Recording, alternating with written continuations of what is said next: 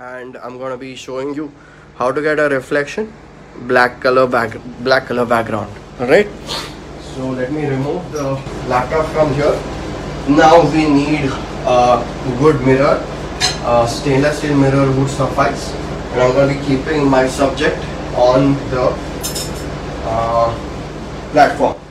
I'm gonna be taking my twin flash again, so you all can see what I'm talking about, because this thing that I'm going to be doing right now is really important for all of us to understand. My next thing is how to get a black color background and a reflection at the same time. So what I'm going to do is I'm going to come down at the level of my prosthesis like this, alright, so that I'm almost tangential to the prosthesis, right? So if you want a good reflection, alright, this angle is to be avoided. You can see it over there itself. This is not a great angle to be working at, because the reflection doesn't come out to be so good. Alright, so if you want a glamorous looking reflection, my suggestion would be to go as tangential as possible. This is a great direction for getting a good reflection on the mirror. So with this, you're going to get a black color background as well as a beautiful looking reflection. So let me go ahead and see why we are going to get a black color background. Is again the same reason. The light is just going to go in front and is not going to come back to us. So that's how we'll be ending up getting an amazing looking black color background. Before that, I probably want to clean my mirror once with a microfiber cloth, of course, because we don't want any dust particles to be on them. Okay, all set. I just have to hold my macro lens. You can appreciate, I don't know if you can see, but I'm holding the other end of the lens, that's the far end of the lens, with my thumb, so that I don't shake a lot when I'm shooting. So I'm taking the support of this table and I'm supporting my lens as well at the same time. So that's the basic setup that you want to have for a black background with a reflection. So as soon as I get it in a little bit sharpness, I'll go ahead and I'll take the shot. Okay, so yeah, let's see what is going to happen now. You can appreciate that on the anterior aspect I can see the margin of the mirror, so there's a high chance that I'm going to get a margin in my picture as well. So I've become too tangential. That's the problem that has happened. So if you are too tangential, you need a bigger or a wider platform, but since my platform is pretty small, I need to compromise on the angles a bit. So I'm going to angle it slightly so that the margin is not seen. And you've got to keep the mirror on the edge of the table so that the table is also not recorded. So yeah, my table might not come in the picture now, and I would probably get a black color background with a reflection. Yeah, let us have a look at how the picture is. I'll come over there and get the tripod in front so you all can see the result of what we just shot. So let me go behind and show you the image. Yeah, this is the last image that I shot. Okay, yeah, can appreciate this. Let me, yeah, can you appreciate that we've got an amazing looking reflection? That's because of the mirror and the main prosthesis as well. All right, so what we have done is we've taken this shot with a twin flash. All right, you can use any flash of your choice. You can use a twin flash, you can use a ring flash. I'll put the information off so you can see it better. I think it's looking much better now, right? So it's very easy to take such a shot. You must have seen all these pictures on Facebook. People say wow and stuff, but it's hardly going to take any time for you to take pictures like these. It's very simple to take. It hardly takes any time. It's effortless, but it still has a wow factor. So please do this for all the prostheses if you want to keep a good documentation and wow is the reaction that you want from your students or colleagues or whatever you want. All right. Settings would remain the same for all the pictures. If you can appreciate, I'm not touching my camera at all. I don't play with my camera settings at all. So my shutter is the same. That's shutter speed of 1/200, ISO 100, and essentially 32 because I work with I want a very deeper depth of field. I don't play with my camera settings at all. So my basic concept is keep the f number as high as you want, and if the image is bright you can reduce the flash power. If the image is dark you can increase the flash power. And trust me, you can do that not only on your ring flash, but you can do it on the twin flash, studio light, as well as your inbuilt flash as well. So increasing or decreasing the power is very much possible. In case you're not able to reduce the flash power, you can use diffusers. Like you can put something like a barrier which is going to diffuse the amount of light, so there'll be less intensity. So if what is going to happen is if I remove this, it's going to be more bright image. If I put this on, it's going to be a little more dark image, which is very simple for all of you all to understand. So we've finished two pictures right now, one with a full black background and one with a black background with reflection. What if you have a bigger prosthesis? What if you have a bigger prosthesis, for example, of this size? How do I get a picture of, you must have seen Malo bridges and all, right? So so this is the thing that's kept, this is how the prosthesis is, almost like a full arch, and you want a prosthesis like that. So a mirror as small as this is not going to help you much because it becomes very difficult. You might not get a complete reflection. So what do you do it in that case is you buy something called as a flexiglass sheet. Flexiglass sheet is nothing but an acrylic sheet. So what kind of flexiglass sheet do we want?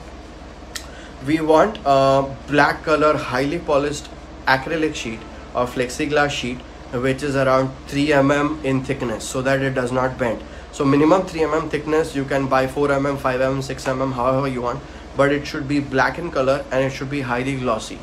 Unfortunately, I haven't got any flexiglass on me right now, but there is one more way I can achieve this. I'm not going to get a perfect reflection, but I'm going to get a very subtle reflection, and you will be amazed to see how it works. So let's go ahead and see what I'm going to do next. Till the time I set it up, I would request you all to please start a watch party so that even others can get benefited from this, what I'm going to be showing you. So my camera settings are all set. My flash power is constant. I'm not playing a lot with my flash power. But now I'm going to be considering bigger prosthesis. So say my prosthesis is as big as a full arch. So how do I take care of this situation? All I need is a bigger platform, and the only bigger platform that I can think at this point of time is my tab. So what I'm going to do is I'm going to be removing my tab. I'm going to be using it as a platform. So I've removed my tab. I just have to clean it once. So since I don't have a black color shining flexiglass sheet, this also works. So even this is a black color background, which is going to reflect quite a bit. So I'm going to be keeping my prosthesis on the tab, and because the prosthesis is fairly large in size, and I'm going to be taking a picture of the prosthesis like that. Okay, I think my prosthesis might just fall, so I'm going to be keeping it slightly diagonally. I would prefer to have some help over here, but since I'm all alone, I'm going to be managing this situation on my own. I'm going to be doing the same thing. I'm going to be going as down as I can, and I'm going to be taking a picture. Yeah, so what I'm doing now is I have reduced my magnification because the prosthesis is fairly large, and I'm going to take the shot like this. Okay, so as soon as any of the teeth is sharp, I'll go ahead and I take the shot. Let us see how the image is looking. So I'll be taking the tab in my hand for all of you all to see. Yeah, the screen of the iPad can be used. Hi Frederick, it's amazing to have you on my Facebook live. So this is what we're gonna be getting. If you have a larger prosthesis, you can use a flexiglass sheet or even the tab that you have. So this is going to be so this is also a very good platform for taking good pictures. So you don't have to get hyper that you don't have a flexiglass sheet. Even if you don't have a mirror, you can use a tablet or any kind of a black highly polished surface to get pictures like this, and it looks amazing. So since this is without a softbox, is looking quite opaque, but if I would have taken this same picture with this softbox, the image would look quite pleasing. So let us see if it gives a better result. So what I'm going to do is I'm going to take the same shot but with my softbox right now. Softbox, you can say it is synonymous to a studio light. So let's just go ahead, keep the tripod on or my Malo bridge in the same place, but my light source is going to be this guy, this big guy over here. So let me get it down slightly so the light falls on the prosthesis. Yeah, so I believe the light is going to fall on the prosthesis, nothing to worry. Yeah, and I'm going to go down at the angle has to be really perfect, so I'm going to go really low so that I'm at the level of the teeth, and I'm going to take the picture. Yeah, what I'm doing is, since my tripod is my light stand is still little high for my table, I'm going to hold it and bend it down so that the light actually falls on the Malo bridge or the tripod in this case. And I'm going to go ahead and take the shot. Oops, I did not put the speed light on, so I'm going to be putting the speed light on. My speed light has slept because I did not use it for a long time. So speed lights sleep because you have not used them for a long time. So just put it on again, and I'm going to be putting the light on the tripod now. Oops. Okay, maybe the mode has changed. Let me check.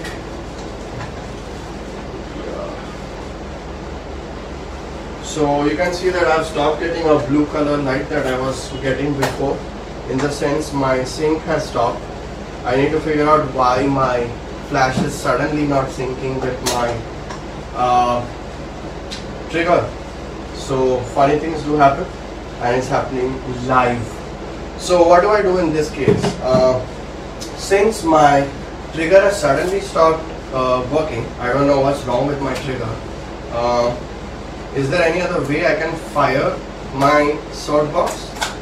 The answer is yes. Yesterday I told you guys that I can fire this light if it is on slave mode, provided I have a speed light on this, provided I had a pop-up flash on this. So unfortunately, since I use a professional light, that's a professional camera, I don't have a pop-up flash, so I cannot fire this. I need to have a trigger only. Alright, but I still have my 700D. So 700D, when it fires, even this is going to fire with it. But right now, this has started working because I am getting a blue color light. It is in sync. I don't know what happened to it suddenly. So let us just take a shot with this first, and then I'm going to show how to use it on slave mode as well. Right, so I have the entire setup ready. Yeah, and as soon as I see a couple of teeth sharp, I'm going to be going and taking the shot. So let me get the tablet to all of you all so that you all can see the difference between both the light sources. So this was with the twin flash, and then I got this shot which was a fail shot, and I got two fail shots actually. This is the second fail shot, and this is with the studio light. You can see it looks much more gorgeous as compared to the twin flash. So this is with the studio light or the softbox. You can see how smooth the effect is, and if you want to compare the twin flash, this is the twin flash. This is the result of the twin flash, and this is the result of the studio light. this looks much better as compared to twin flash. This is the twin flash. Okay, you can get very all kinds of different effects if you use sort boxes in different directions.